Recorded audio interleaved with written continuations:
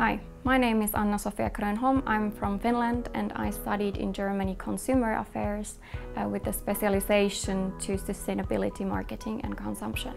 Why I joined the international trainee program at Uponor was because after my master's studies I was very passionate and curious to keep developing myself in a very high speed.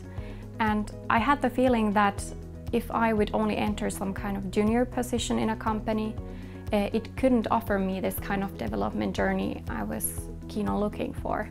And it's exactly this job rotational character of the program that offers you the possibility to find out what your true strengths are, work on your weaknesses, and at the same time you get amazing experiences and friends for life. I had myself the feeling that we have a very open and passionate working culture at Uponor, and we have here people who have been working here for a very long time, and I can see that people are very open to hear the opinions of young, freshly graduated people. So I would recommend the program for somebody who is active, curious and open-minded, and great things can happen.